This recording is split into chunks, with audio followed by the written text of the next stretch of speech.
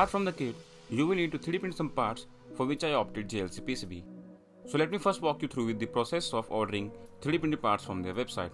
First, visit jlcpcb.com, then click on Instant Quote. After that, switch to 3D Printing tab. Next, click on Upload button to upload the STL files. Once the files are uploaded, you need to select the various manufacturing parameters like 3D technology, material, and color. In my case, I selected MDF as the technology and nylon as the material. In the last, write some product description and then add all the files to the cart. Before starting the manufacturing, JLC PCB verifies all the file and will reach out to you in case of any problem with the files. After all the files are verified, you can proceed with the payment. I received my order just within a week and quality of the parts are amazing, and I would highly recommend you check out JLC PCB, link is in the description box.